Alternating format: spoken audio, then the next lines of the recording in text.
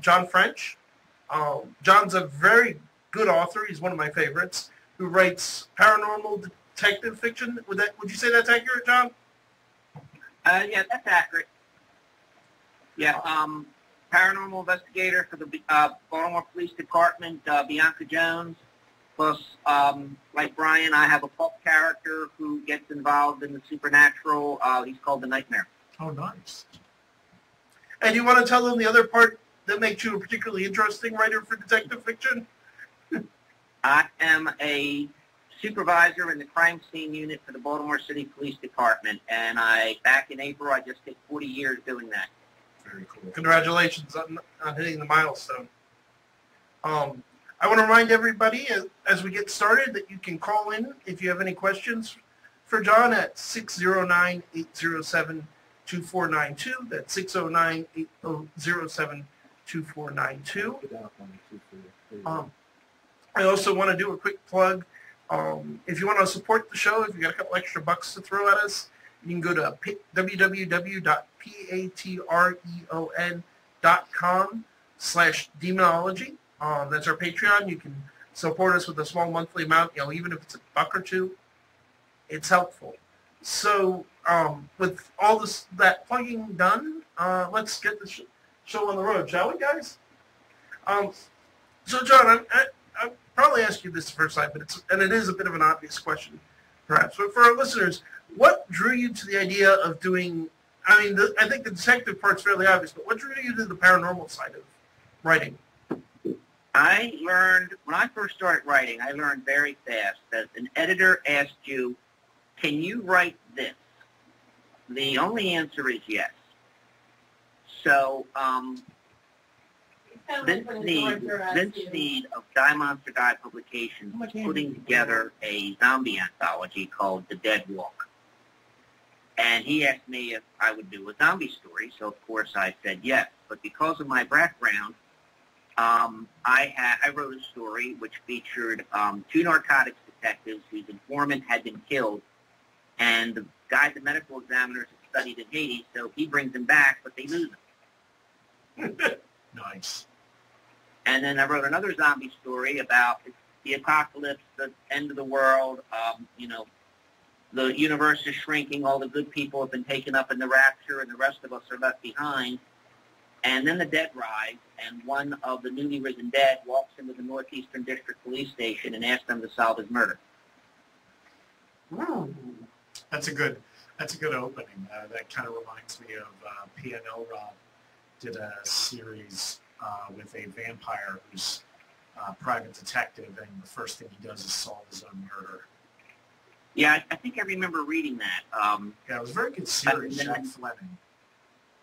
And then somebody, I forget who, asked me to write a story for a mythos collection called Eldritch Blue, which was supposed to be the mythos and sex. And I went with sex as in reproduction. And the next thing you know, my 5'1" badass police detective Bianca Jones came to life on the page, and I've been writing about her ever since. What to expect when you're expecting Cthulhu's baby? I was about to say, isn't there an eldritch monster that supposedly has a ton of kids? Shubnigaroth, the goat with 1,000 young. That was the monster in the first Bianca Jones story. Nice. So tell us a little bit about Bianca. Like, where did she come from? Where did you get your inspiration? Bianca was inspired in part by my daughter. Bianca's only about 5 foot, 5'1". My daughter's just about 5 foot, and she suffered all the problems short people have, particularly short women have as they're growing up. Getting children's menus in restaurants until you're about 14, 15, people not taking you seriously, that sort of stuff. So she was and the way she handled it was my inspiration for Bianca. Bianca's a short woman in the world of very large men, and she's got an attitude. Very nice. And that attitude gets her through a lot, because she really believes there's nothing she can't stop, be it a drug dealer, be it a rapist, be it a monster from another dimension, be it a vampire, be it the devil himself. Got to watch out for the short ones. Yeah, because they've had an outfit to put up with, and they have a lower center of gravity, harder to knock down. Not to mention, depending on how short, they're perfectly lined up for that one punch guys don't like. Yeah.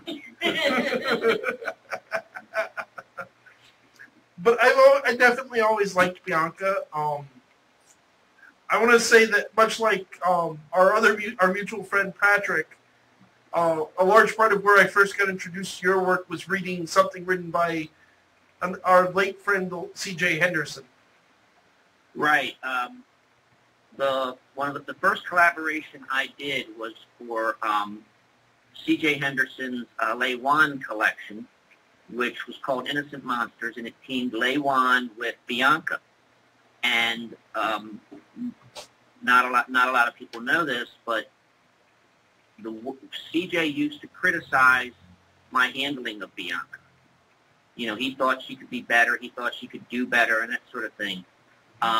All the words that C.J. told me came out of Leiwan's mouth directly to Bianca. Nice. Oh, So wow. we sort of worked that out on the page. And that story, Innocent Monsters, as I said, appears in his book, his Leiwan collection, and my first Bianca collection, Here There Be Monsters. Nice. That's And awesome. then later, CJ has a collection called Challenge of the Unknown with your host, Marv Richards. He made me promise to always add that tagline. Again, Bianca interacts with the host, with Marv Richards, and I got back at him because I had Bianca hitting Marv Richards with all my criticism of that character. That's very cool. Do you think there's only one way? You think it's like I got to, and I can say to you? Turnabout is fair play. Yeah, and I said that story is in CJ's collection, Challenge of the Unknown, and in my new Bianca collection, Monsters Among Us. Well, and sometimes that's, I've found too, that's like just a really cool way to deal with criticisms or even your own thoughts about where your stories or your characters come up short, is to address them directly in the actual story itself and make a plot point out of it. You were right. I was writing pulp fiction for Tom Johnson, who is a old pulp fan down in Texas, and he would put out, before the internet, he would put out chapbook magazines done on copying machines. And my character was a hard-boiled cop known as the Devil, and he did something incredibly stupid in one of the stories. And CJ, of course, pointed this out to me, and so that was the inspiration for the next story, the consequences of him doing something incredibly stupid. Makes sense. So, what other authors, I guess, inspire you? Like, who did you read that made you want to write this kind of stuff? Well, I was actually introduced to detective fiction in high school. We actually had readers that included the Infallible Godot and Sherlock Holmes and Hercule Poirot. And so, I started with the classics. I read a lot of Agatha Christie's Hercule Poirot. And then I started discovering Raymond Chandler, Dashiell Hammett, Carol J. Daly, who is the creator of the hard-boiled Private Eye. And I fashioned a lot of my character, the Devil of Harbor City, after Carol J. Daly's character, Satan Hall, who is the toughest cop in the city, and he once arrested somebody just to show he didn't have to kill them all. Nice. Yeah, there's some good stuff from back in that era. And so when I started writing, the first story I ever wrote was a PI story about a private eye who used to be a crime scene investigator. And you could see, you could see that the Raymond Chandler influence in there with a lot of similes and stuff like that. Yeah. And since then I've been inspired by, well, largely by a lot of the writers I know, Pat Thomas, Jim Chambers, CJ, of course, and then it's just finding my, taking what I've read and finding my own stuff. Personally, I always enjoy characters who, for one reason or another, choose not to kill, because then that forces you to get creative. Yeah, but as much as people say it's a bit of a Deus Ex Machina, and it was, killing Fire Lord Ozai in Avatar: The Last Airbender would have been the easy way out. That would have been the easy solution. Lady has a point.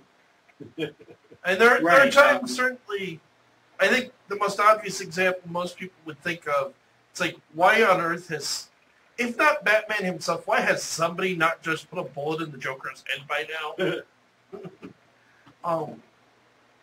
I have to say, I've read at least a bit of your Nightmare stuff, because I've read the collection From the Shadows, is it? That you did with Patrick, where you did a bunch of the Pulp era characters? Mm-hmm. I have to it was my impression reading it, and Patrick's description of it when I had him on before, that the Nightmare was the Shadow as played by Brendan Fraser. Right. Pat actually described him that, and that's one of the blurbs in the book.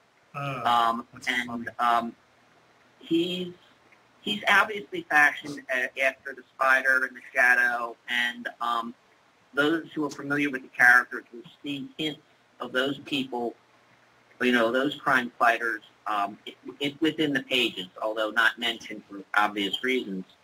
And I gave him a more lighthearted approach to it. I'm a incredibly wealthy person. I'm bored. I have this ability. I might as well go out and fight crime. Dilettante crime fighter. Right, but he does it with matched set of 45s, and unlike the Shadow and the Spider, he's willing to go after the supernatural menaces. Nice. And in there's the From the Shadows, which is the collaboration with Pat Thomas, and in his own book, The Nightmare Strikes, he actually does cross over with Bianca Jones in a fairyland setting, which is the only way I could get the two of them together. Yeah, I was thinking about that. It's like, well, Bianca Jones is a modern character. Putting somebody from the pulp era with the modern takes a bit of shoehorning. Yeah, I'm curious, because I get the impression you're a comic fan. Have you seen and what are your thoughts on Justice League Dark? Is that the DC DVD movie? Yes. Yeah, it was good, but it didn't need Batman. God forgive me.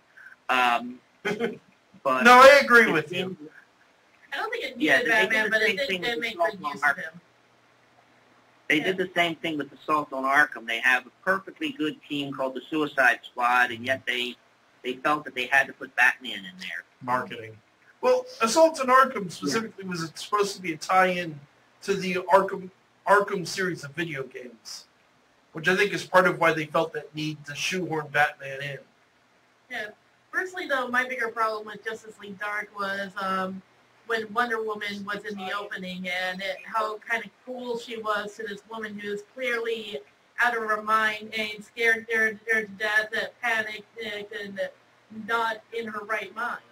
And it's like, that seems a little cool for somebody who's supposed to be all about kindness and what's the word I'm looking for? Compassion? Compassion, yes. That's why it's Justice League Dark. Yeah, I find a lot of time, you get different writers for different episodes, for different movies, and sometimes they don't quite have a grasp on all the characters, particularly like if they're writing Batman and John Constantine and all those sort of things. They're not necessarily Wonder Woman experts. I suppose. It bothered me that Batman, and granted he was there during, not after the fact, was acting more compassionate than the superhero who's all about compassion. Yeah. Since you mentioned the DC, the DVD movies, have you seen the newest one, Batman and Harley Quinn?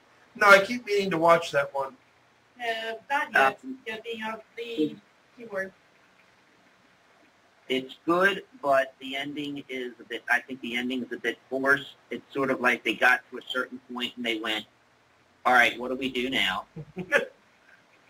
And Swamp Thing was completely wasted in that. Not drunk wasted, but, you know. Although that would have made the movie. A wasted Swamp Thing just tearing around drunk. Yeah. It's like, you know what I think? Somebody needs to make this. Swamp Thing, go home, you're drunk. I will not go home. I am home. I am home. This is my home. Everywhere is my home. I am the green. I'm curious, of the various supernatural critters you've written about, which one is your favorite to write for? The bad guys or the good guys? Either way, really. Okay, as far as the good guys, I've written about, by myself and with Patrick, I've written about five books with Bianca Jones, so she's probably, my favorite of all my monster hunters. As far as the bad guys, she goes after the devil. She goes after Satan.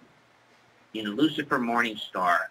There's 3 encounters in the first in Here There Be Monsters, and then there's another encounter in Monsters Among Us, and just trying to develop a character who is the personification of pure evil and give him some kind of something other than just, I'm evil, I'm going to do bad things to you.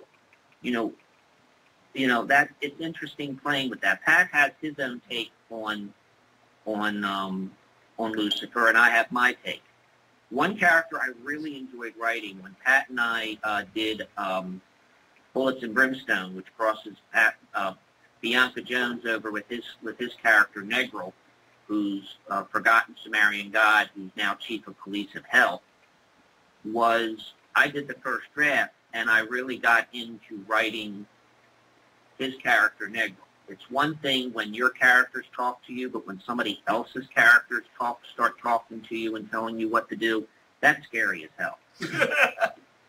That is fascinating. And I happen to, aside from the fact that I do love Bianca, I'm definitely a Negril fan.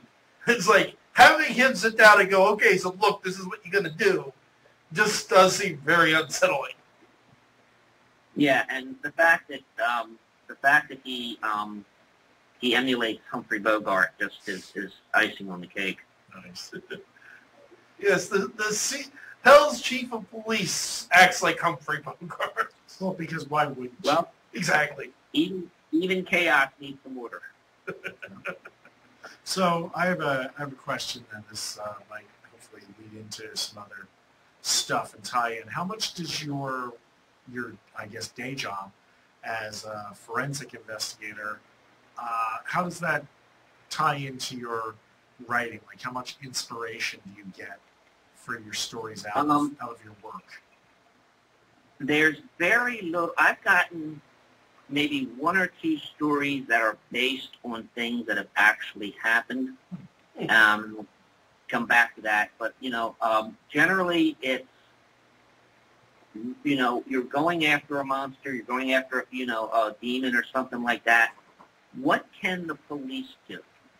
How would this work in a practical world? If you're going after a werewolf, what can you do to, like, for instance, Hildy Silverman is going to be publishing a Bianca Jones story in her magazine.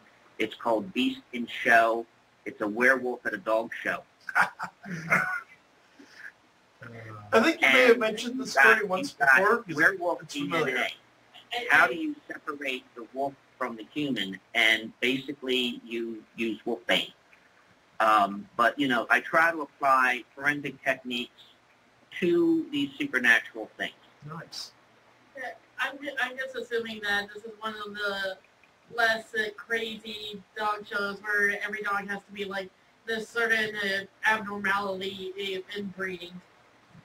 No, this is based on one of my guilty pleasures is after the Thanksgiving parade is over, I like to watch the dog show afterwards. I've been watching dog shows ever since I saw Best in Show. Oh, I love that movie. Yeah, so That's you see where the title comes from. It was done. Dog show. Oh, sorry. I was just going to explain to Kevin what it was. This is a legitimate dog show, and it's basically hiding in plain sight. There's a werewolf who is, you know, involved with the dog show, even though it's not a dog show featuring supernatural canines. Although that would be funny. That's another way to take off. Now I'm just imagining like a dog show meets one of those like muscle, model things. Well, yeah, it's like a werewolf dog show. Cerebus, who's the best and a werewolf, and then who's a strong hellhound or two. Exactly. And who can pull a actor trailer with their teeth. The talent competition, you know. I mean, that would be... Well, there's a story idea. You can involve other dogs. There's the Celtic Barghest. Oh, yes. Oh, yes. I've used the Barghest a couple of times. And there's, if you bring in Cerebus, is that one dog or three? It's one dog. It's got 3 heads. And its name means spot. That's possibly my favorite fact about Cerebus. Yes. Is Hades, Lord of the Dead, King of the Underworld, called his dog Spot. This is another reason why I never considered Hades to be that bad of a guy when I actually read folklore, not just watched Hercules from Disney. Yeah, no, but if you haven't seen it, Best in Show is hilarious. It's a mockumentary about a dog show done by the guys who did Spinal Tap. So it's just uproariously funny. Like, just it skewers the whole culture and the format. It's just great. Can I break in for a minute? Yeah, go ahead. If you can hear me, everybody. We're going to try to get a chat room up for you. So asked for. I just was talking to my webmaster. We're going to put a chat room up for you. Okay, fantastic. And when I talked to him, my webmaster, his mother knew who you were. She was in Ohio. She knows who Kevin Mears is. Oh, wow. I was really excited. I'm like, oh, that's really cool. She says, well, she's friends with somebody in Great Britain that's also a demonologist. But she says, you know her as Marcy something. She used to be here in New Jersey, so. I know. She used to listen to the show, I guess, and she's tuning in now. Oh, wow. So give her a shout out. Hello out there. Ohio. We're at about the half-hour mark, so it's probably a good time to give the phone number again. Yes. Folks, you are welcome to call in 609-807-2492. 609-807-2492. Feel free to call in if you get questions for John or any of us. If you have anything you want to contribute, we're always welcoming new callers. And I want to, again, shamelessly self-plug the Patreon. We're over patreon.com/demonology. We could definitely use the support. The show's about an hour drive for Amisha and I, so there's some real expense that goes into getting this going. Also, if you want to, if you're a small business owner or anything and you want to advertise on Hamilton Radio for this show or any of the others, contact Gene. There's many opportunities there. It's very reasonably priced. Yep, and if you don't know how to reach Gene, you can go to the Patreon. There's ways to set it up there where you can contact me. Myself will definitely hook you up. My email is admin, ADMIN at HamiltonRadio.net. So you There you guys go. know it's real simple. You can put it up on the screen. I will. Yeah. Operators are standing by. Call now. That is sort of the guilt, because I feel a bit like those telethon people. I was just going to say we should do this. We should do like a mock telethon one of these days, and just we can trot out like sick vampires to be like You know, werewolves with mange No, and no, whatnot. people Like, make please, this very entertaining and cool. please donate. Donate to these poor starving vampires. You dress up like Jerry Lewis. I can get you to do a reading. I can do some Yeah. magic tricks. Exactly. We I got think lots of friends who would probably find this hilarious. Halloween telethon. I think this could be a thing. I agree. Hopefully we haven't lost you yet, John. No, I'm still here. Excellent. So let's see. I do want to say I happen to definitely be a fan of Patrick's interpretation of the devil. But and for that matter, I'm a fan of yours as well. Just because, this is my bailiwick as a demonologist. And so many writers make him so sympathetic. And it's like, no, he's evil. And I love the fact you get that. Blame Milton. Yeah. Yeah, that's the problem, I think, with a lot of movies these days and literature. I mean, Hannibal Lecter was one of the best movie villains and, novel villains that I've read. And then they had to go, and then Thomas Harris had to go and give him an origin story, which, explained a little bit about why he's like that. Yeah, basically. And his It was I hate that trope so peculiar much. culinary taste. And then they had to go explain Darth Vader. Which itself isn't necessarily a bad thing. They just handled it horribly. Yeah. Yeah, but, the thing about villainy is, they're villains. They're bad. They're evil. Any explanation of how they got there basically gives them, it basically builds sympathy for them and makes them a little less evil. Well, you know what we seem to be in an era of there are no villains anymore, just misunderstood people. We have more anti-heroes than villains, and I think one great example of that is the TV show Lucifer. I have to admit I enjoyed the show, but I definitely see your point. Yeah. I'm just curious if you know what the trope, the Freudian excuse is. The what? The what? The Freudian excuse is a trope where you take a villain and you give them a sympathetic backstory like, oh, their parents didn't love them enough, or They were abused. or they were classic. abused, or they were bullied, and that's supposed to give them sympathy, but at the same time, we're supposed to root against them. It's kind of confusing. Yeah, I think a lot of it, I think, stems, for one, it started a lot in the 60s and 70s when psychology really came into vogue, and people in books and movies suddenly they didn't want just a bad guy who was bad for the sake of being bad. They wanted an explanation. They got interested in, well, what made him that way? Why did he become bad? Like with Norman Bates is a great example. He's a fantastic character, and he's actually in the book, he's a horrible character, and he's not really at all sympathetic. The movie, largely because of Anthony Perkins' portrayal, made Hopkins, him... not Perkins. Huh? Anthony Perkins? Perkins, yeah. Oh, Norman Bates. Yeah. Oh, right, not right. Hannibal Lecter, yeah. Sorry. Although fun side fact, Anthony Perkins was originally considered for Hannibal Lecter. They wanted to use him.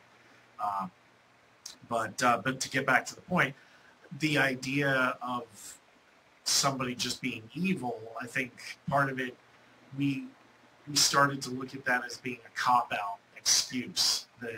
The mustache twirling villain who is just evil for the sake of being evil. I think you can have that compromise where you can explain someone's motives without necessarily The problem redeeming or undercutting everything. There's a cut song from the movie Aladdin, and I'm so glad they cut because it is that excuse in a nutshell. And it gives Jafar this tragic backstory, and I'm sitting there and I'm going, hey, you don't need to give him a tragic backstory. He wants power. That's a simple enough motive. Although that particular plot, that never made any sense because Jafar already had power. He was already pretty much... more power. He was greedy for power. Yeah, but he was running the Sultan like a puppet. He already had the power. Exactly. There was no reason for him to do anything else. But Except that somebody who's power hungry, if he sees the opportunity to get even more power, why bother, why settle for running a country when with the genie you can run the world? Oh yeah, I can see him wanting the genie, but the whole usurping the Sultan's position, it's like, why? when you already run the country, why do you need to publicly run the country? Exactly. Yes, absolutely. I want to run the whole world. There's a logical upgrade of power. Sure. It just, when you already have it, why do you need to make it official? And this is something that I realized when I was like 13, 14. Wow, why do we need all these villains to have like these explanations and everything? Well, I think the problem, and John, feel free to back me up or call me on this if I'm wrong, because it falls into probably more in your area of expertise. When you look at people, especially with some of the people with psychopathy and sociopathy, the more serious serial killers, some of them just do it because they derive pleasure from hurting people. Sure. They don't need a deeper reason. Right. That it's either that or it makes them, even though they're not the serial killers that I haven't been involved with them directly, but I have worked some serial killer cases. They're more pathetic than anything else. Yeah, they're evil and they're murderers, but they're trying to get something. They're trying to get recognition in a way that no one will ever. As far as they're concerned, no one will ever appreciate. I'm going to do this. I'm going to be special, and for the most part, nobody ever remembers their name. And I think that might. I know we can't do that in our society, but that might be one of the ultimate punishments for a serial killer, is that no one will ever mention your name again. Yeah. Oh, I've had that same thought. It's like, if you really want to get at these people, give them no media coverage, don't write books about them, just let them languish in obscurity in a prison cell somewhere. And most of them do, sadly. There's so many that you never hear of. I'm curious if you ever heard of a movie called The Cell. No. It's a terrible artsy movie that's supposed to be a character study, and forgot to put in the character. Jennifer backstory. Jennifer Lopez goes into the mind of Vincent D'Onofrio, who plays the serial killer, and they get to do all kinds of weird, crazy costumes and fun sets and things. But they forgot to put substance into all the costuming and, because, or at least because substance that wasn't obvious. It was a music video director making his film debut, so it was going to be a lot of lavish visuals. But to bring it back a little bit to John, how would you describe then, since Kevin opened the door for this, your take on Lucifer and how that ties into our discussion of villains? All right. My view of Lucifer is he is, first of all, most people, people forget that he's an angel. He had it all. He was one or two steps away from God. And his main sin, and Bianca's a little guilty of this herself, is pride. And that led to his downfall. And he could, at any time, say to God, "I'm sorry, can I come home?" But his pride keeps him from doing that, and it might make him it doesn't make him any less evil, but it does make him more Miltonian in that it's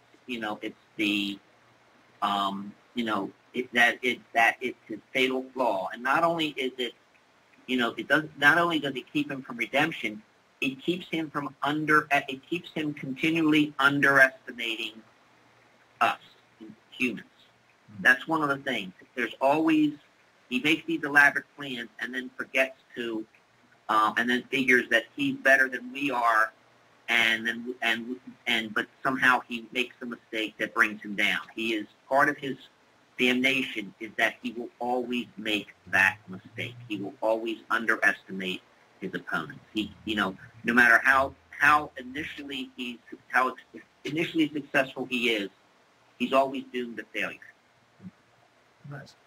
And I think it fits very well, again, coming at this from my perspective, with your description of serial killers.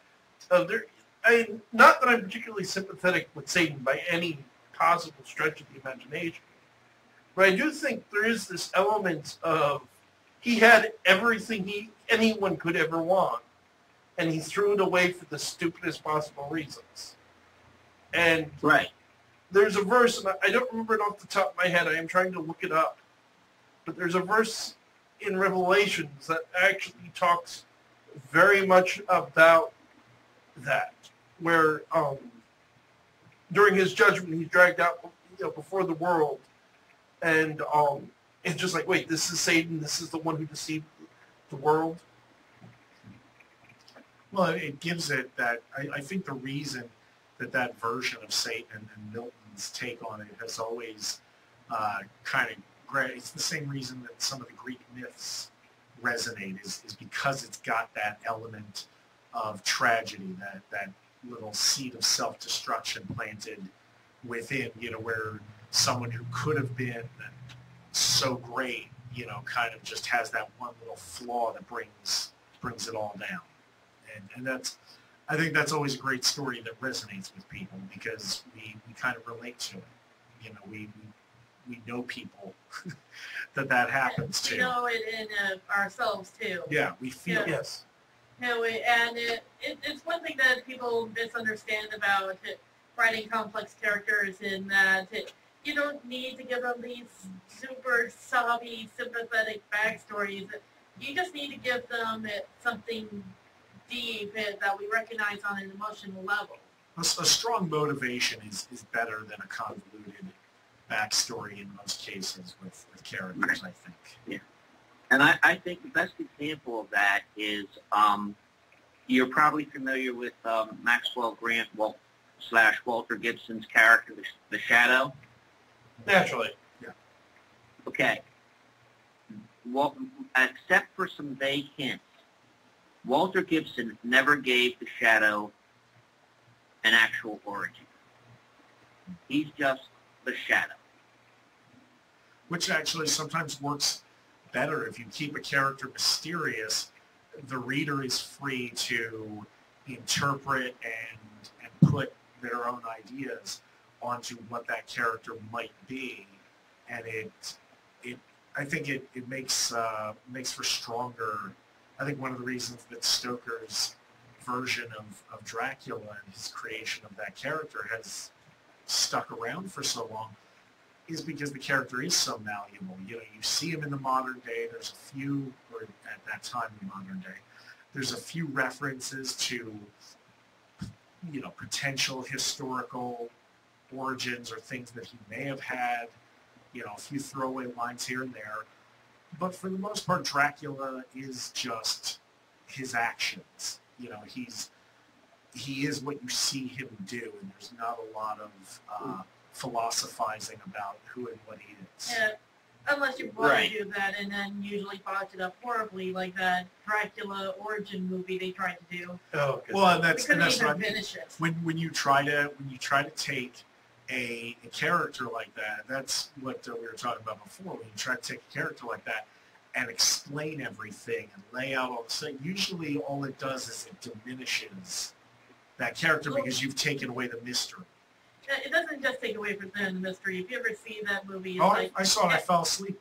Yeah, we just turned it off. We've never not seen this in a dozen other movies, books, and video games done better. Yeah, I saw it in the theaters, but I couldn't stay awake for it. Once you take the mystery out of something, it becomes ordinary. The Lone Ranger without his mask is just another cowboy.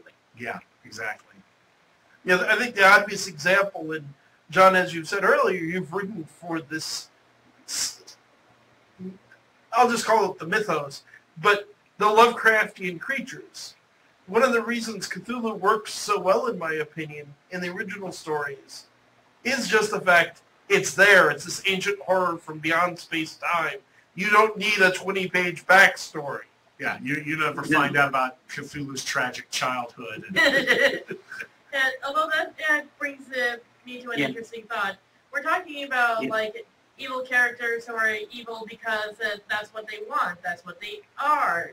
And not just thinking about the flip side, with good characters, that's who they are, that's what they try and do. Because I'm thinking about that Lone Ranger movie Disney did. It's like, hey, they tried to make them this comical goofball, and it's like, why? What was wrong with having this character who just wanted to do the right thing and just wanted to help people? Just wanted to do it because it was the right thing to do. Yeah, and again, even like Batman, the more you tear apart and examine Batman's origin, you start seeing the holes in it. It starts falling apart. Batman works better when you just kind of accept that, okay, it's a rich guy that puts on a costume and he goes out and fights crime. Why? Because his parents were killed.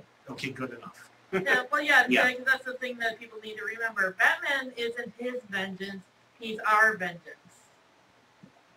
And so he's doing this for everybody else. And that's a common theme, mostly in the pulps, when comic books are really the heirs to the old pulp fiction. What motivates most of the characters is, with the possible exception of the Shadow and those, is that there is either a need for vengeance or a need for justice. A lot of the lesser known pulp heroes have had some kind of tragedy in their life, and they're going out to avenge that. The Domino Lady, who has been taken far beyond her original, the original concept, but she put on the mask and the slinky gown in order to catch the criminals who killed her father. Yeah, it's just an interesting thing to think about because, going with the DC Cinematic Universe they're trying to make it. Before Wonder Woman, it's kind of clear that Zack Snyder doesn't really understand why a hero would want to do good because it's the right thing to do. Unlike with Wonder Woman, who we see, she wants to do good because that's the right thing to do. That's what she knows. It's what she wants to do with her life. Well, that's one example where I would say that helps to prove the flip side is Wonder Woman is one of those characters that I honestly never found all that interesting. Like, I never really got what Wonder Woman was about other than she was a chick with a magic lasso and blade tracers. Like, I never knew what made Wonder Woman tick. And then going and seeing the new movie where it actually did give her a background, suddenly I was like, okay, the penny dropped. I was like, I get Wonder Woman now. I know what's going on, and now she is interesting. Although I think John's character, Bianca, is a real obvious example of if some people do the right thing because it's the right thing. She's a cop, for goodness sakes. Mm-hmm. Yep. Right, and she's a cop. Despite all the monsters she's faced, to her, they're just, each monster is just another perp who has to be taken down. And I know you've written stories with her with things that weren't monsters. I have the one you were kind enough to send when we had you on before, where she was dealing with the terrorists. Right. I wanted to do I've done Bianca stories without monsters, without supernatural monsters. There's always a monster. Well, yeah. But I got the idea for these terrorists, and part of that's inspired by the IRA. They had car bombs, but they forced Protestants into driving them because better one of them dies than one of us, attitude. But so I wanted to see if I could keep Bianca in that same universe where she is a monster hunter, but not have any apparent supernatural. That story is one of the stories in Monsters Among Us, and it ties into, you know, the character, the Bright One, is the main villain in that book. And the Bright One sort of came in as sort of a thought. The first story in there is called The Case of the Cursed Weenie. And it's based on a somewhat true story that could have only happened in Baltimore. And in it, the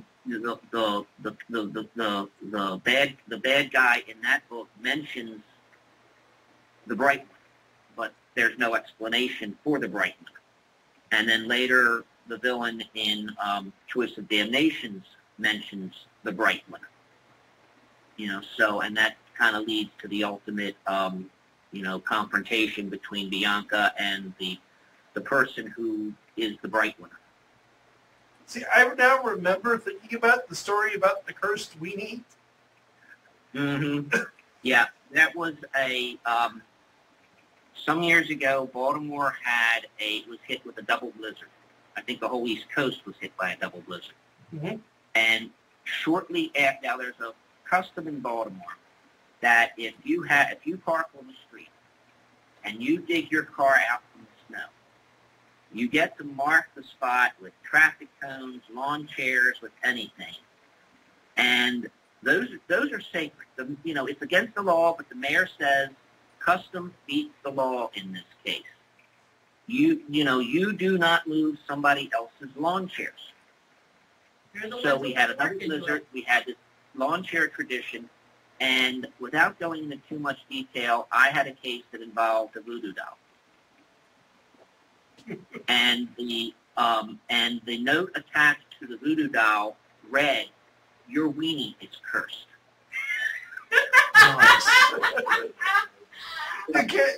You can't make this stuff up. If I can't get a story out of a cursed weenie in a double blizzard in Baltimore, shame on me. And this was over a stolen parking spot? Over You know, stolen, an argument over a parking spot is involved. Nice. And all the elements involved.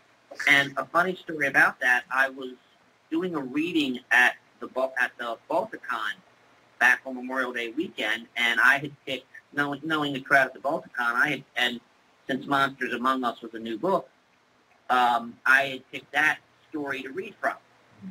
And everything was going good until the 14-year-old girl walked in. No, can't read that book anymore. So I read from C.J. Henderson's just around the Balticon, C.J. Henderson's book, fairy tale, Jack and Her Beanstalk, came out, and I was fortunate enough to be the editor of that. So I had that with me, so I read that. Not as funny, but more age appropriate. Right. Yeah. I say let them take their chances. If they wander in, they get what they get. Yeah, but you have to. At the end, after everybody had read, we did launch into an interesting conversation as to whether or not a Orthodox Jewish dragon could eat a cow. Interesting. Because since the cow has milk and you're not allowed to mix dairy and meat, could an Orthodox Jewish dragon eat a cow? Maybe just the front half. Well, actually, we decided that it's not really milk until it comes out. Oh, okay. That's an interesting. I was going to say there could be a whole argument about kosher butchering there, and I would say maybe you can only eat it whole. I was going to say, the other one I remember talking about with you before that you involved was, that's another Baltimore classic, is Black Aggie. Right. That's when I was asked to do, after The Dead Walk came out, Vince Snead came up with a concept of, the theme of the book was women and monsters. You could have women monsters. You could have women fighting monsters. As long as there was a woman and as long as there was a monster, you were good. And thinking women and monsters, I came up with my second Bianca Jones story, which was called 21 Doors, after a really creepy sleepover game my daughter used to play with her friends. And I incorporated the Ouija board, and Baltimore was the center for Ouija. And I incorporated the Baltimore legend of Black Aggie. For everyone else, it's a lot like the legend of Bloody Mary. The difference is there was in Pikesville, Maryland, a statue called Black Aggie, and all sorts of weird things were attributed to that. Like if you slept in the shadow of the Black Aggie statue, you wouldn't wake up. If you took your date to Black Aggie and the shadow crossed her, you were going to get lucky that night. You know, a lot of legends that are attached to Bloody Mary were attached to Black Aggie, and it got so bad they actually moved the statue out of the Pikesville Cemetery and moved it into a hidden garden in Washington, D.C., where the evil would be less noticeable. It's D.C. Come on, there's already so much evil there. It's barely a blip on the radar. Right. Yeah, that's why I had to laugh. There really was a Black Aggie statue. And all those three things combined, and it gave me, the resolution of that story actually gave me a theme that I could carry through a couple of other Bianca Jones stories. Nice. Now, a friend of mine who does various rituals like Black Aggie and the 21 Doors did a related ritual called the Doors of Perception on YouTube. They're interesting little things in this psychological exercise, for lack of a better word, where you go into this hall, you envision going into this hallway as almost a guided meditation and opening various doors. 21 Doors. Go ahead. I'm sorry. What was that? I said that's 21 Doors, but it was played as a sleepover game. Gotta love this. It's a weird psychological experiment, I suppose, and they do it as a sleepover game.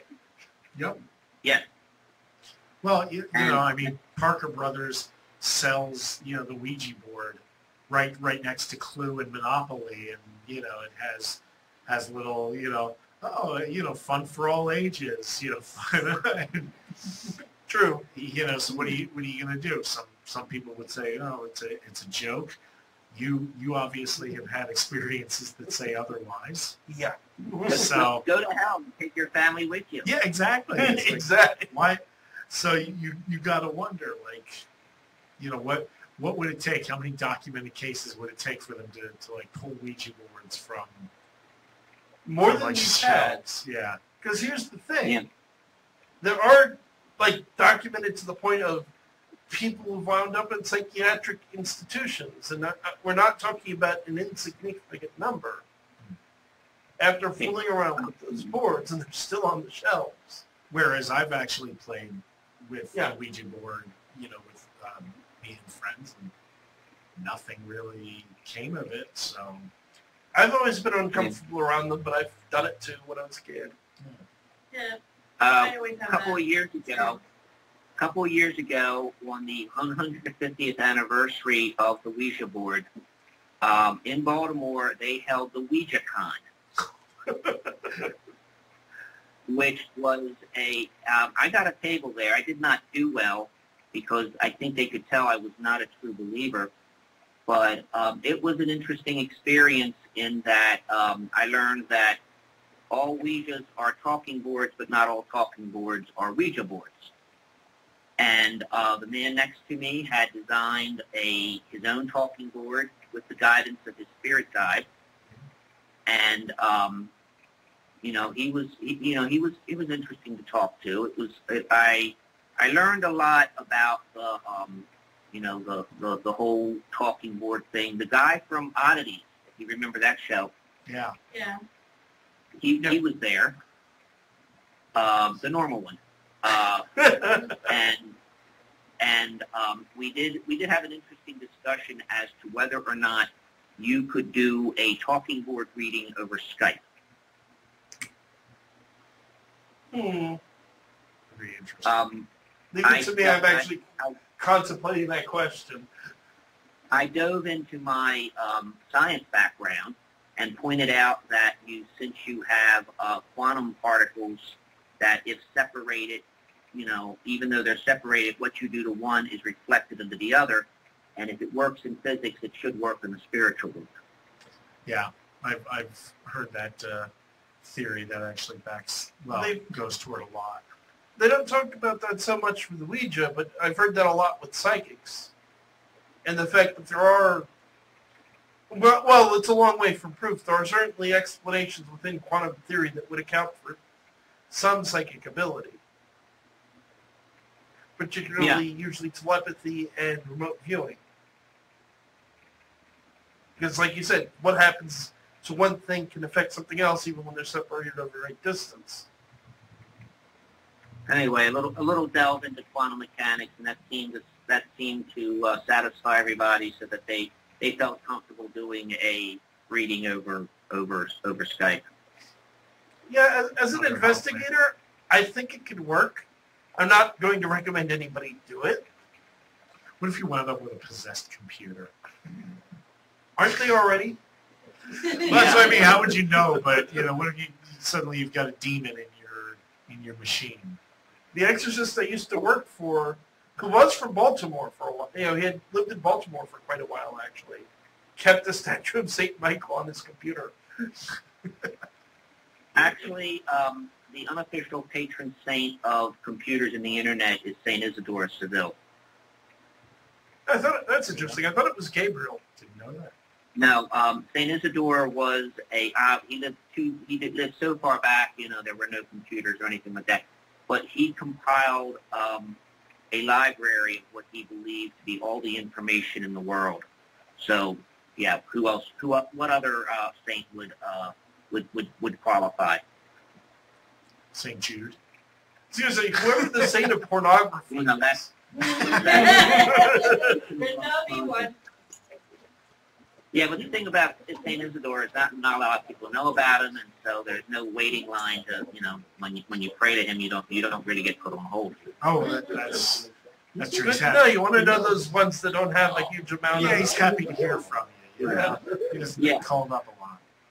Patron saint of Google. You go with like Patrick or Gabriel or Michael. Everybody prays to them. But you got the Saint Isidore. Nobody knows who they are. Yeah. So let's see. Any other questions, you two? Not that I can think of. Well, when did you start writing? I'll ask some of the obvious I started questions. writing about, I guess, around 1988.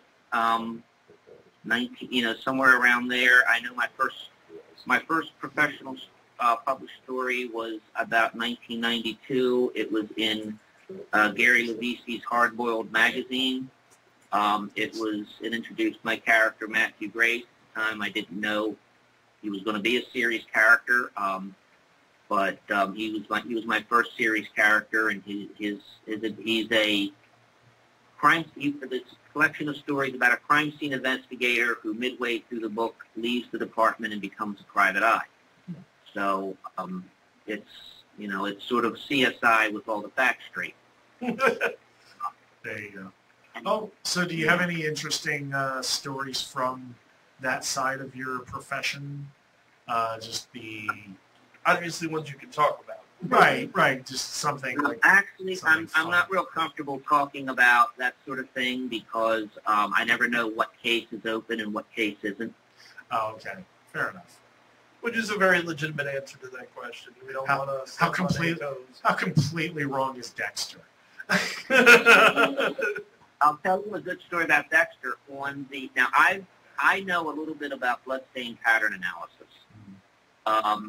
I wrote a Sherlock Holmes story for one of Gary Levisi's Sherlock Holmes anthologies, and in it, Sherlock is standing in a room doing bloodstain pattern analysis because I figure if I can do it, Sherlock can do it. and I've talked to other people who know more about bloodstain pattern analysis than I do, and we all agree the poster for the second season of Dexter, who is a bloodstain pattern expert, Yes. got the blood spatter wrong. That's not hard to believe. It's all going in the wrong direction. Yeah. Well, it's marketing. It's not science. Yeah, but if you're going to do it, take the time to do that little bit right. Sure. Do your homework.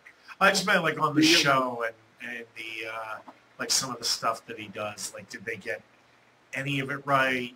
60% right. I read the first Dexter book, and that wasn't bad, but it seemed a bit derivative of a couple of other books I was reading at the time. And I didn't watch the show because at the time I didn't have Showtime. Wow. What was funny is I watched the show and I went and I read the book, and normally the book is always better. I actually think the show was better than the books in that case. I didn't find the guy was obviously, he was a cop who decided to write. He was probably a better cop than he was an author, which is not a slam, but it's just, I didn't find the book nearly as interesting. I thought they actually expanded on the characters and made the plot more interesting in the first season. The way they translated it, it was a more solid story. So I have to you might agree actually with you like on that that one. Yeah. I read the first book. I think I started the second book. Yeah, just not that compelling. I know they supposedly got really weird later in the series, with saying he was like possessed by a demon. Yes, they started to get his dark passenger was actually some ancient, demon or something that had a cult, and I just went, okay, I'm done. Yeah, I'm out. Actually, the one concept that I got out of Dexter is that I believe, if I remember, his father saw what kind of person Dexter was going to be, so he steered him toward his path of preying on other killers. Yes, that was the interesting part of that. There is a crime series by a woman named Carol O'Connell who writes about a detective named Mallory.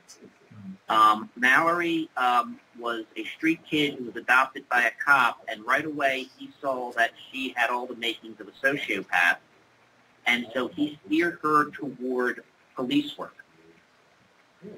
And now she's a very scary, very effective police detective for New York City's major crimes unit. And the first novel is called Mallory's Oracle, and there's several books. There's quite a few books in the series, but Mallory is a fascinating character. And I think I like her because even though I was writing Bianca Jones before I discovered Mallory, there's a little bit of Mallory in Bianca and a little bit of Bianca in Mallory, even though Mallory is a drop-dead, gorgeous, tall blonde, and Bianca is none of those things. Yeah. No, it's always fun when you find something that kind of mirrors your own work. There was another series like that. I'm blanking on the author's name, but it was an FBI agent who profiled and chased after serial killers, and his dark secret was that he had, the reason he was so good at it was because he felt that kind of thrill of the hunt, and had sort of a slight serial killer aspect to him.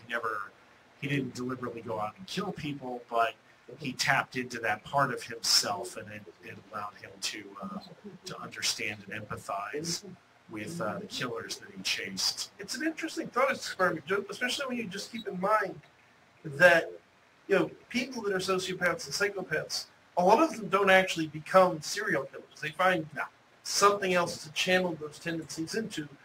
The common examples, of course, being business and politics. Right.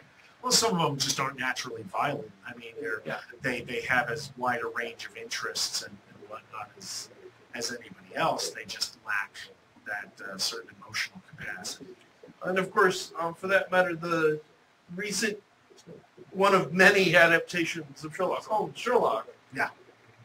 Although I would disagree with it constantly. Sherlock, every season Sherlock says, I'm a high-functioning sociopath. And then usually shoots well, first of all, somebody has to call him a psychopath. Yeah, because he's not a so sociopath. that he can correct him and say, I'm a highly functional sociopath. Yep. My favorite use of that was when he was talking to John Watson's fiance's ex-boyfriend. And basically warning him off in the most polite way he could without actually beating him. It was good. It's a good show. I mean, I like that was an Benedict. excellent series. Yeah, I like Benedict Cumberbatch's very portrayal. close to the Holmes canon. On the other hand, I watched about 20 minutes of Elementary and turned it off and never watched it Yeah, again. I can't stand Elementary. I've watched it once or twice. I'm not going to say I hate the show, but I prefer Sherlock. Although, I have to admit, growing up, like, the first fandom I joined was the Sherlock fandom as a kid. So there are parts of me that loves the series Sherlock, and there's parts of me that just go, no, no, no, no, no. Particularly, I can't stand. Usually, at times I like it, but on the whole, I find Jim Moriarty's portrayal really annoying. It took some growing. I didn't like it at first either because I'm so used to the traditional Moriarty. But after a while, like by the time we got to the current season, and now he's we know he's dead and stuff, I got to where I could accept it because I saw what they were doing. And what they were doing was, they had a modern Sherlock and they wanted to give him a counterpoint that was a very modern Moriarty that wasn't the traditional kind of... Which isn't a bad thing. I just, that wasn't the way to go. But the Guy Ritchie movies did a much better job with yes. him. If you like the traditional Moriarty, I thought Jared, what was it? I'm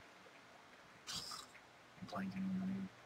I do want to give the number again for folks. If anybody wants to call in, 609-807-2492. That's 609-807-2492. We do accept callers if anybody has a question. If you need a country code, it's the number 1. Put it in front of it. Thank you, sweetie. Oh yeah, that's right. We are international. I keep forgetting that. We've got people all over. And I do want to say hello to our international friends out there. What's up, Germany? and for that matter, for the record, for people who may have difficulty finding physical copies, I believe I have at least 2 of your books, John, as Kindle books. Right. A lot of my books are in Kindle, and Pat Thomas and Pat Wolf are working on bringing some more onto Kindle. So just, I know the newest Bianca, Monsters Among Us, is available on Kindle. So people can get them on Amazon? Right. Okay, good. That's good to know where you can get the books. Which is worth saying as well. John, do you have anything? You've mentioned Monsters Among Us. Is there anything else you've got coming out or that's already you'd like to give a promotion to? Okay, I'm developing a new supernatural investigator. His name is Simon Toombs. Pat Thomas has described him as Harry Dresden meets the Saint.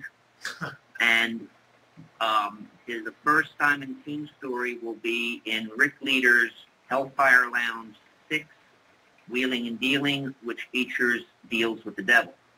Ooh. I really wish you could have seen Kevin's face when you were describing it, the character. I'm a Dresden fan. Well, if he will if he sees the video. Come back and watch the video. True as I took Rick very seriously when he said deals with the devil. I have Simon engaged in a high-stakes card game with a demon. Nice. So he's literally dealing with a demon. Right. That's Right. awesome. I'm just trying to remember. But it's the devil dealing from the bottom of the deck. Would it matter? Oh no, and this, the thing about, the thing about my demons is that they will cheat you, but they will play by the rules while doing so. Yeah. I'm just trying to remember what was the game. They will hang you on a point. They won't cut. They won't double. They won't deal from the bottom of the deck, but they will hang you on a point of grammar.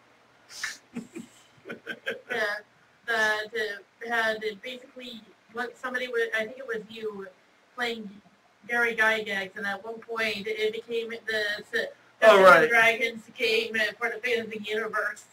Trail of Cthulhu, which is a role-playing game, of course, based on the mythos, and it was a bunch of classic individuals from the 70s, so Gary Gygax, Hillary Clinton,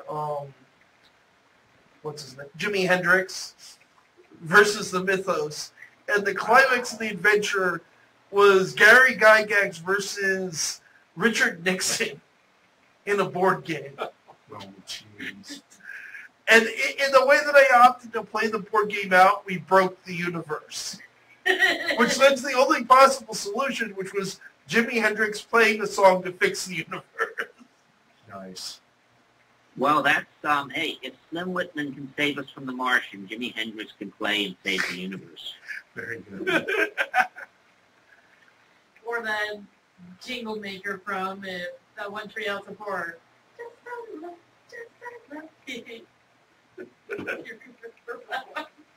Not off the top of my head. And all the mascots and everything, and we're attacking the town, and they're advertising. They only exist if you pay attention. So just ignore it. Nice. Just ignore the rampant destruction and death. But so we've gone a little bit over 7:30, which we had checked with the station was okay before that we did it, and we can actually go a little longer yet. John, if you're okay, I was actually probably going to let you go at this point. Just, okay. Thank you for coming on. You were a great guest, as always. Yeah, nice talking to you. Thank you for inviting me. I'll flip this idea to you as well. I think at some point, and I talked to Patrick, and he's agreed, I'd love to have you and Patrick and do a show with both of you at the same time. That sounds like fun. Okay, awesome. Thanks again, and have a good night, John. You too. Good night to all of you. Bye-bye. Night. So we got some time yet. I want to start by reminding everybody the lines are open, 609-807-2492, 609-807-2492. Folks, there's also a Facebook page where people can post comments and questions. Yes. Those of you who are watching on Facebook, I know some friends of mine are. If you're a little shy about calling in, feel free to ask me a question over Facebook. I'm happy to take answers. I do have word that we are actually working on having a chat room for the show, just like some of you listened back in the good old days when it was the Lou Gentili Show. We had a chat room going. I'm thinking ideally down the road we'll get the three of us set up with laptops so we can interact with people in chat as well as over the air. Yeah, I need to remember where I put my laptop. It's in the back of the car. I know. I've seen it a couple of times. I know it's that much is there, Eric. It's just I'm going to need it for Saturday anyway. Yeah. It's in the car. We can find it. I mean, what is a techno wizard without some piece of technology? We do, for anyone who's wondering what she's talking about, the three of us do a vampire LARP on the first Saturday of every month. Yes. Mind's Eye Society. It's at the Princeton Meadows Church and Event Center.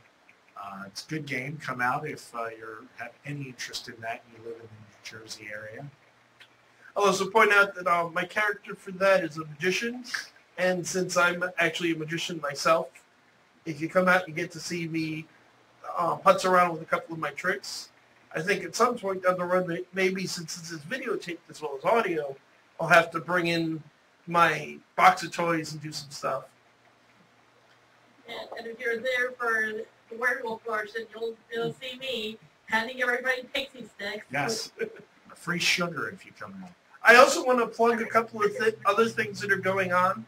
So if you all remember from the very first show that we did, my friend Arthur Moyer, who will be a guest one of these days, has a convention coming this weekend called The Crucible, which is a magician in the occult, paranormal, wizard sense kind of thing, instead of a stage magician type thing like me. It's a very good event. I've been there, and usually has some very interesting speakers. For that matter, not this weekend, but the following weekend. So yes, Friday, October 13th, I will be speaking at Halloween in the Catskills. We're going to do a trio of very fun things. And then the following weekend, I will once again be speaking at Halloween in the Catskills, and Brian will be there with me as well. I'll be selling my awesome vampire books. Come out and buy them. I've read his books. They're actually quite good. I will say with Catskills, to give a little bit of a tease about what's going on, I'm going to be doing a live version of the YouTube, so you can come and ask questions in person and get it online if you dare. Both weekends. I'm also going to be doing an EVP session, which will probably be a very smaller scale thing, just because it's definitely the sort of thing you don't want 50 people in the room to try to do audio recording of spirit voices. And then we're going to do a creepypasta ritual called 100 Candles, where we're going to light 100 candles. We're going to use LED candles instead of actual candles, because I had no desire to burn this wonderful resort to the ground. You tell a ghost story, you put out a candle. When you tell the last story and put out the last candle, supposedly a ghost will appear. We did this last year. It was very popular and very successful. I'm going to be restricting everybody to 2 minutes. And here's kind of the cool thing. I'm going to tell 100 ghost stories. Not that I couldn't. I probably could come up with 100 stories if I tried hard enough. But I don't want to listen to myself talk that for 4 or 5 hours too often. So I'm going to open it up and let anyone who wants to tell a story, as long as you can keep it short, you can tell your own story. You can make it up. Last year we had somebody read a snippet from The Raven. It's an enormous amount of fun. I certainly cannot promise that we'll get a ghost. Last year we didn't. But, the way I look at it, if you don't get a ghost, the ghost got bored listening to all the stories and laughed. That's also a possibility. But if we don't get a ghost, the reality is you sit in the dark and you tell a bunch of cool ghost stories. And I think that's personally kind of awesome. It's got to me at least, it had kind of that campfire setting. Yeah. Also, if you want to do Halloween in the Catskills, it's $150 for the whole weekend. And that's room, admission, and food. It's actually a really good deal. Yeah, that's a phenomenal deal for a convention. You just have to drive 3 hours into the middle of freaking nowhere. Yeah, it's the Catskills Resort in the Catskills. Yeah, it's the Catskills. It's the best part of nowhere. If you enjoy bowling with leprechauns, come to the Catskills. That's a little shout out to. Did that story happen in the Catskills? Yes, Washington Irving set Rip Van Winkle. Rip Van Winkle was in the Catskill Mountains. First, I hadn't realized the story was Washington Irving. Otherwise, it would have been obvious since he said everything. He was from the Catskills. Well, that's where he lived. So yeah, it was upstate New York. Case in point, Sleepy Hollow is up that way. Yep. Hey Kevin, we got a question for you. What is a demonologist? Everybody wants to know. Okay. There we go. That's always a good question. So, when I did the lecture this weekend, I went over it, but I'll go through it in detail here.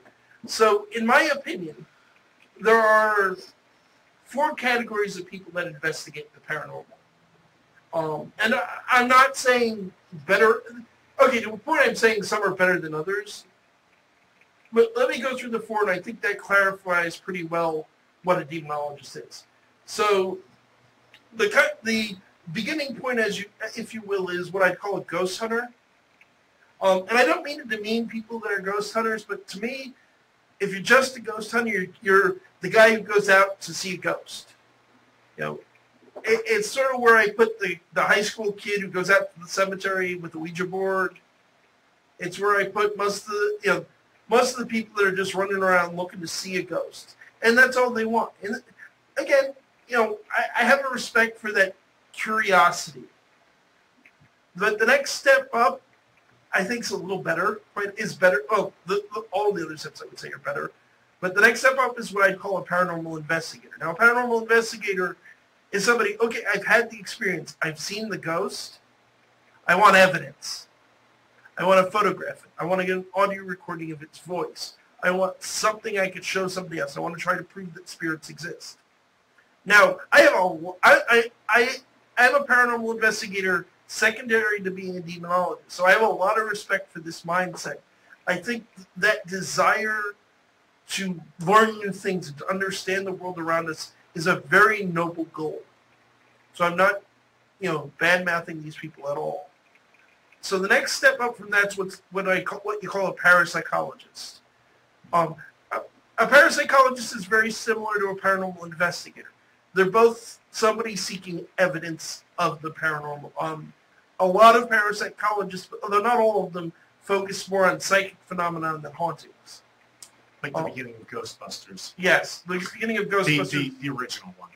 The original Ghostbusters is actually the Zanier telepathy test, which is from classic parapsychology. What makes a parapsychologist different from the paranormal investigator is to properly be a parapsychologist, and I am not a parapsychologist, you have a degree. Not in the United States, for the most part, you don't have a degree in parapsychology because there are a couple of parapsychology departments around, and there is one or two still attached to universities, but as far as I know, there are maybe one or two degree programs with a specific focus of parapsychology. Yeah, sadly, Pear shut down. That was one of the most interesting. Have you heard of that one from Princeton University? I've heard of it, right in our backyard, but really interesting paranormal program. But it's somebody with a degree in psychology or in physics. It's an academic person with those kind of credentials that the paranormal investigator just doesn't have. There's that ghost. They're messing with us now. So then we get to number 4, which is demonologists and people like me. Now, like parapsychology, schools don't generally offer doctorates in demonology. Unlike parapsychology, a number of mainstream seminaries certainly teach classes in the subject. It's hard to become a properly seminary-trained priest without learning at least a bit of demonology. It's in your job description. But generally speaking, again, you don't have somebody who has, I am a PhD in demonology. A demonologist is like a paranormal investigator. We're out there to find evidence of the paranormal. What makes us different is we're normally a paranormal investigator or a parapsychologist, and there are certainly exceptions to this, gathers evidence to prove something, and that's their main job. And many of them will also go to psychics and things like that and try to do some sort of moving on to help the spirit go on to the other side. I'm the guy who's getting the evidence, determining, okay, when I'm in a house, I'm asking 3 questions. Is the house actually haunted? Okay, if the house is haunted, is it a violent spirit? Is this something that is actually a threat to the person that's living there?